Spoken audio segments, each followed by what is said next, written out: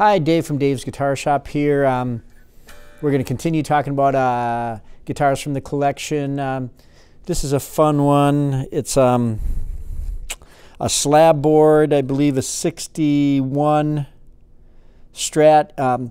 Fiesta red that's kind of gone, kind of pinkish. So, you know, coral pink, Fiesta red. Gold hardware. Nice bird's eye neck.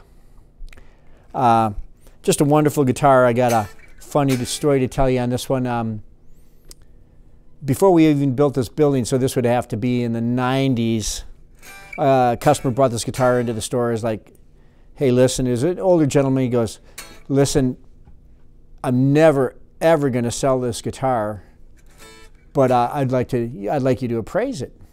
I was like, wow, very exciting guitar. You know, we were all excited about it. We looked it all over, kind of opened it all up, checked it all out. And